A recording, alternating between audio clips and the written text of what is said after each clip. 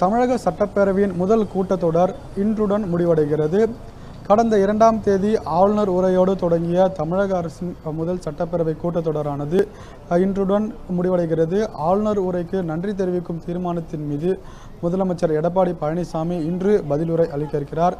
இன்றைய நிகழ்வுகளை பொறுத்தவரையில் வினாவிடையை தொடர்ந்து முதலில் 3 சட்ட முன்வடிவுகள் அறிமுகம் செய்யப்பட இருக்கின்றன. குறிப்பாக வனத்துறை தொடர்பான ஒரு சட்ட முன்வடிவும் உள்ளாட்சித்துறை தொடர்பான 2 சட்ட முன்வடிவுகளும் பேரவையில் இன்று அறிமுகம் செய்யப்பட இருக்கிறது.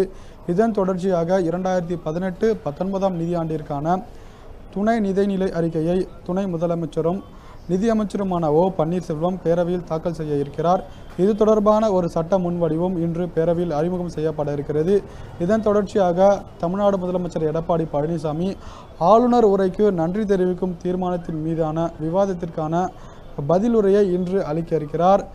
இந்த பதிலுரையை பொறுத்தவரையில் கடந்த 4ஆம் தேதி கஜா புயல் தொடர்பான ஒரு சிறப்பு கவன ஈர்ப்பு பேரவையில் கொண்டு வரப்பட்டது.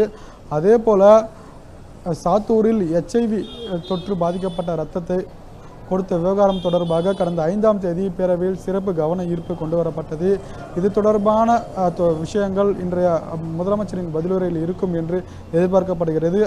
அதே போல பல்வேறு அரசு திட்டங்கள் தொடர்பான விவரங்களும் இன்றைய முதலமைச்சரின் பதிலுரையில் இருக்கும் என்று எதிர்பார்க்கப்படுகிறது. இதன் தொடர்ச்சியாக நேற்றைய தினம் 8 சட்ட முன்வடிவுகள் பேரவையில் அறிமுகம் செய்யப்பட்டன. இன்றைய தினத்தில் 4 சட்ட முன்வடிவுகள் அறிமுகம் செய்யப்பட இருக்கின்றன. மொத்தமாக 12 சட்ட முன்வடிவுகளும் இன்றைய தினத்தின் இந்த பேரவையின் முடிவில் 12 சட்ட முன்வடிவுகளும் நிறைவேற்றப்பட இருக்கின்றன. அத்துடன் இந்த பேரவையானது முடிவுக்கு வர இருக்கிறது. அதாவது இந்த ஆண்டின் முதல் சட்டப்பேரவை கூட்டத்தொடரானது முடிய இருக்கிறது. இந்நிலையில் வருகின்ற மார்ச் மாதம் 2019-2020 ஆண்டிற்கான பட்ஜெட் தாக்கல் இருக்கும் என்று எதிர்பார்க்கப்படுகிறது. அதே போல அந்த பட்ஜெட் மீதான விவாதத்திற்கான கூட்டத்தொடரும் வருகின்ற மார்ச் மாதத்தில் நடைபெறும் என்று எதிர்பார்க்கப்படுகிறது. உண்மை செய்திகளை உங்கள் கண்முன் கொண்டு வரும் காவிரி நியூஸின் யூடியூப் சேனலை சப்ஸ்கிரைப் செய்யுங்கள்.